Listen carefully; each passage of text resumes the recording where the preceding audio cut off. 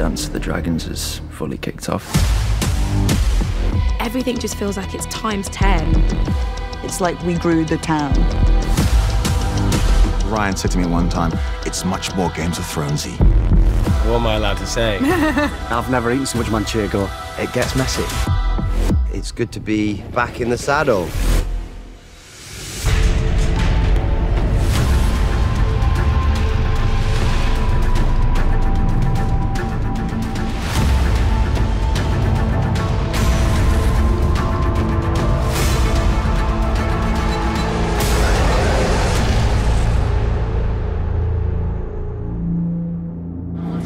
Guys, we're rolling sound. Please be quiet.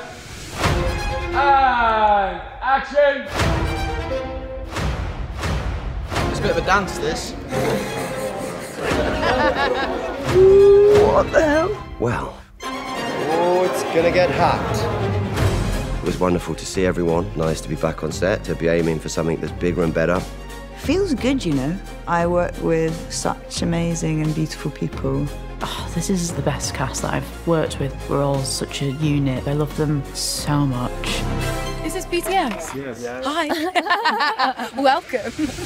First day back was like that summer when you leave school and then you come back and all the boys have got like trousers that don't fit properly anymore and all the girls are like a foot taller. Just exactly like being in Harry Potter and it is your second year at school and you've got a better wand.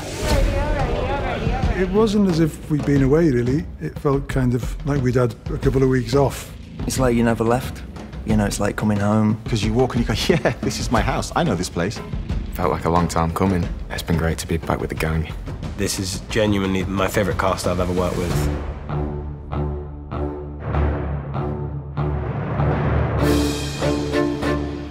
The scale of season 2 has been above and beyond my expectations, at least. Everything about it is massive. It's like this room is massive. There's nothing in it that's small apart from some nuanced acting, which is nice and small.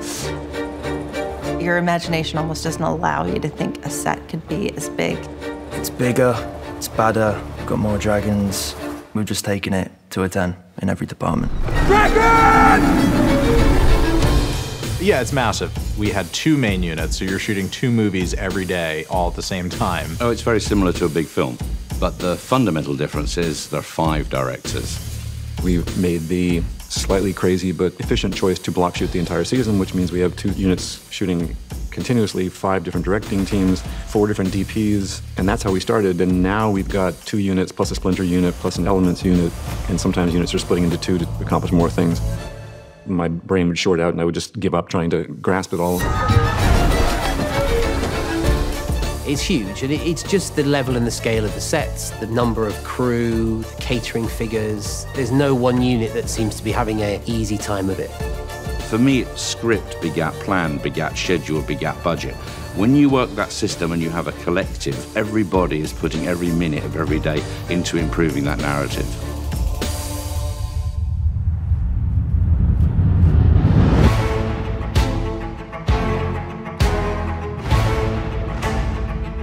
As a director, you're not quite sure what you're going to be handed, and you look for the things and find the things that you know are going to be personally satisfying. I got to go back to Winterfell. I didn't really ask why, because I was so happy to do it that I just went with it. Hearing that music and seeing Winterfell be revealed over the mountains and then going to the wall, it's hard not to get emotional, even as a salty old veteran like me. Walking on the wall, being surrounded by Starks, that was one of the best moments. It's such an iconic part of this whole world. We definitely wanted to be faithful to the look that had been established there, but there are differences as well. Like the grade for House of the Dragon is quite different to the grade for Game of Thrones. But you still want the fans to get that little buzz of excitement as well that we get from shooting it again.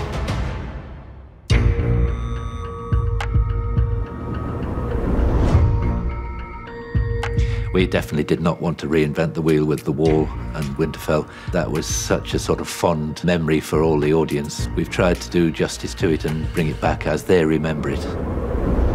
So it had to have that Game of Thrones look, and we went back to see how they did it and get that feel as closely as we could. That was necessary to hold within the scriptures, if you like. Quite a part of that set actually is digital, so we'd done all of those drawings prior to shooting. The whole opening was really heavily prevised. You know, it's a huge wall. You need to make sure that we kind of get a sense of that. We do have some assets that have been kept from Game of Thrones that we can work with, but of course you always develop on them. Visual effects moves quite quickly. There was the backlot set, which is up on top of the wall. It's so cleverly built that most of what we're seeing is just the sky until you go out on the kind of outlook pieces, and then that becomes our world. It's a pretty contained set once we're in it from a dramatic point of view. You know, we're adding the northern view, which, you know, we all love and fear. What does it keep out? Death. To get it right was important, so we used all the references that we could from the original build. We thought we'd try and give it what it deserved in giving it an icy feel to it, which we did with wax. It's amazing how much fake snow and stuff can really make you get in the mood for it. There was a couple of times where me and Tom, who plays Craig, and we're trying to do our lines, and, you know, you just get a couple of snow up the nose because it's just snow everywhere. I wanted my snow to be a little bit whiter because their wall is older. So I wanted it to be newer. You have to stipulate, like, I want icicles, I want a bit there and a bit there, and you go down and tweak it during the day, and then we will dress it with, like, make it sparkly and all that kind of stuff. What we have on the van, there is a crendel that's an agitator. So we put the product in there, it agitates, it kind of breaks it up and stuff for us. We've got a water tank that pumps the water down to this nozzle here. Paper will come through then as well. Test the water. Good. We've got a 300-litre drums tanks there as well that we use, so we'll probably use one or two of them depending on how big the dress is.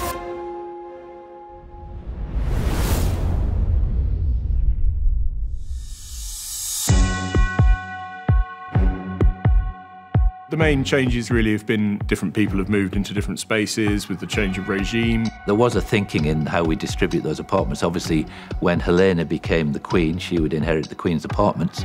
When it was Alicent's reign, it was quite monastic and minimal to support her character.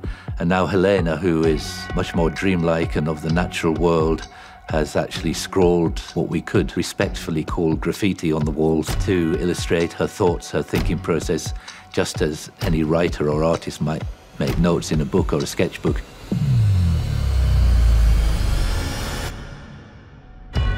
Helena sees and perceives the world in a different way and cultivates different things out of day-to-day interaction than perhaps you and I would. She has graffitied her walls with her dreams, and we think it really imbued the place with a great deal of character for her. Helena was fantastic. Her character was engaging. You know, the fact that her anxiety and her walls, the graffiti and graphics that sort of exposes the life that she's going through and her only way of escapism. I introduced these really beautiful cabinets, which I bought in India, actually. They were high up in this kind of like room that I wasn't allowed to go to, covered in dust and dirt, and the people were saying, you can't go up there. And I was like, I've spotted 4 of these cabinets, I want them. When you tilt them open, they're really pretty with all the lovely butterflies and insects. Just so many insects. I got to work with these crickets in these little wooden cages. They were making quite a few escapes, actually, which is quite fun. Just loads of embroidery, like so many spiders and owls and bats and kind of just creepy, cool Helena things. We had this dilemma, well, where do we place Alicent? And it seemed that there was a kind of nice irony that she would end up in Rhaenyra's apartment. Interesting, seeing as that's where Rhaenyra lost her virginity, and then that's where she's having sex with Cole. They both had sex with Cole in the same room. Ah, sweet irony. It's all very, very messy. The Red Keep is a very incestuous place. The Princess Rhaenyra is brazen and relentless. A spider who stings and sucks her prey dry. We changed a little bit of the furniture, but we wanted it to be apparent. There was the constant memory of Rhaenyra being in this room. So we've kept the architecture and the position of furniture. In Aegon's apartment, we decided that that would pretty much stay the same. He wasn't the man who was interested in decoration or furniture, so he just moved in. Gone are all the histories and books, because Aegon thinks he doesn't need that. Him wearing the crown is enough for him to rule. There is a new sheriff in town, and Aegon's reign as king is very different than Viserys. and the way that Viserys obsessed about history and legacy is not something that is on Aegon's mind.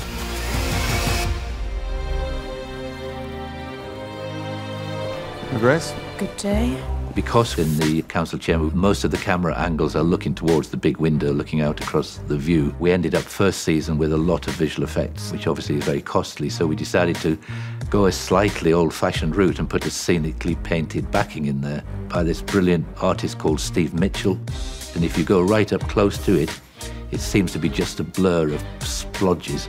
And then when you step back to where the camera is, it just comes into focus as a view across King's Landing. It's a technique that's been used for many years, and it's persuading people that it's still a good way to do a in-camera view out of a window. A lot of times in this series, we're looking at maps as top shots looking down at the table, and often because of that, they don't get serviced in a way. We just thought it was interesting to see the map in a y-axis space versus an x-axis space. So it was just a more interesting visual way to dramatize the war and got people up and moving around a bit. Those council sessions can be challenging to shoot because everybody's sitting down, sipping wine.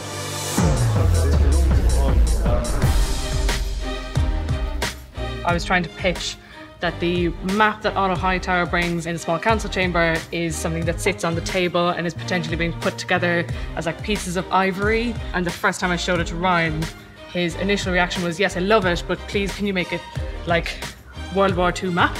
We've had our concept artist working on making it a standing up map. All of these areas of Westeros are going to be split into separate sets of ivory based on like the geographical elements of Westeros.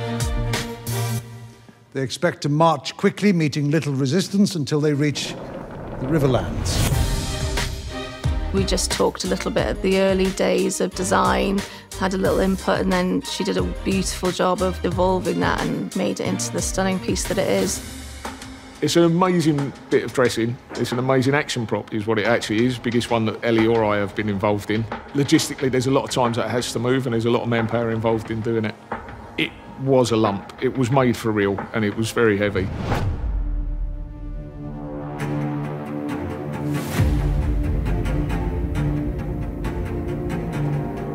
The Red Keep had a 400% extension.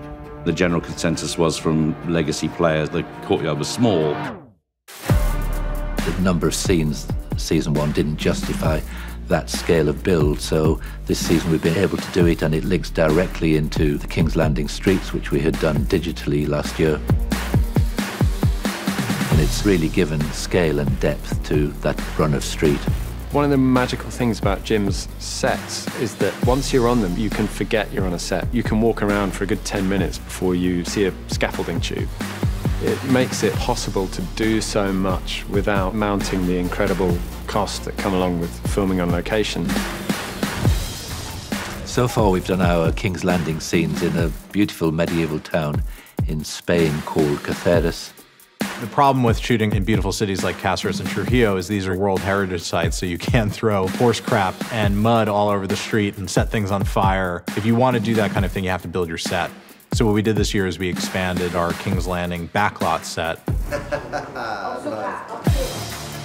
It had been my ambition on this season to build part of King's Landing, so the point was to make it seamlessly connect to the real place. Hopefully we've done that with the look and the style.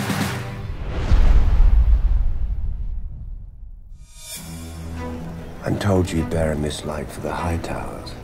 Fuck the Hightowers. The boldest thing that I think we did there was decide to give the last 10 minutes of the episode over to these two characters that we had never met before. And knowing that you're watching Game of Thrones and you don't know what is going to come from you from where, hopefully is the fun and the horror for the audience that's yet to come.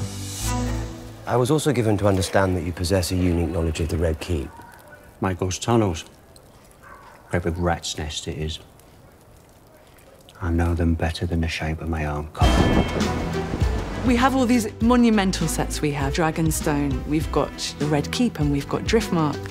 But the most intense reaction the crew had to a set was when we shot the sewer for Blood and Cheese. I'd never really thought about Maegor's tunnels, but we had to explore them, we had to represent them. Jim Clay did an amazing job of building some mini sets and then sort of incorporating into the larger set of the Red Keep. It's always great to do a sewer for an art department. Mike Dawson put in the water and it was absolutely flowing like a mad river.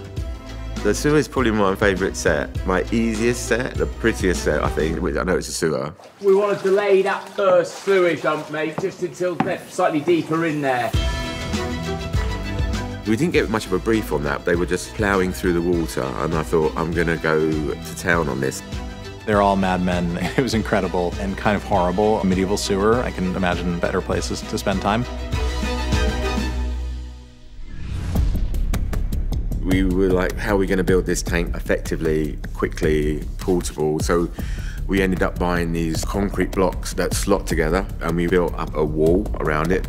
We designed it so that we had big pumps on one end making a flow down through the canal. And then I put in tip tanks so it looks like people are flushing water down. And there was multiple layers, so you get like cascades.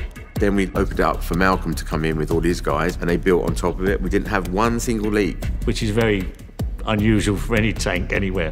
They had some massive, fully functioning pumps in there turning the water around. It actually recycled water. They brought the tank in, and then we built the set inside using the tunnel from season 1. With the water and the way the special effects done their side of it, it looked fantastic. I remember turning it on for the first time and everything was working really, really good. And I thought, I'm going to get a gold star here. I called Alan up and said, would you like to come and see it? And he just walked in and he went, ooh. And that was good. And then the production office rang me up and they said, oh, can we come and see the sewer set? So we was turning it on for like a guided tour. I think we were taking more people in it than the Harry Potter tour at one point. I was really thrilled. We're shooting right here for the sewer entrance. Right.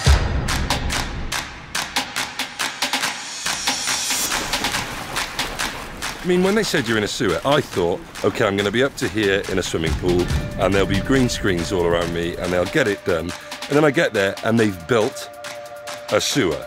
The water's waist high, carrying a dog and a torch. It's like, we're in a hangar, 20 minutes from where I live.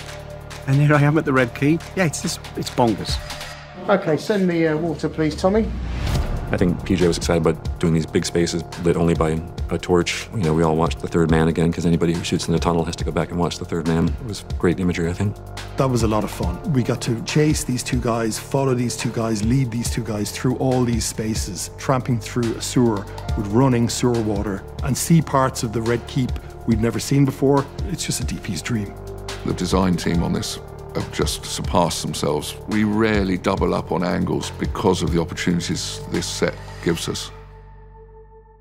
Because their mission is about subterfuge. They're trying to be secret, but obviously the castle is dark and the space they're going through is dark, so they're carrying a torch. The interplay of the firelight bouncing off walls makes it really magical. I really wanted to lean into that, so we kept the lighting of the set itself to a bare minimum, so that as they moved through spaces, you had a sense that you were moving through the space. You never had a sense that you knew where they were heading. You were discovering where they were going as they discovered it. In terms of getting into character, you don't really have to do very much. I don't have to say to myself, OK, you're in a castle, like all that's done. We need to get our head and get out. We had to just not think of it as like we're going in to film the most like horrifying thing. Another heartwarming moment from George R.R. Martin, everybody. This shot involved quite a lot of different methods of moving the camera. Going backwards at speed, up and down stairs, spinning around, trying to capture the performance from fear at the same time. Yeah, this certainly had its challenges. So by the time we come around, we want her to be legally that far away from us. Okay. So she's going faster and faster. So when we come around, she's, we're seeing her head to toe there. She's going faster than us. Yes. And we want it to be believable that we come around here, she's that far away from us. Yeah. SFX did an amazing job making it look very atmospheric with all the rain and the wind inside the stage. We've got 10,000 litres of water sitting outside ready to pump into the stage.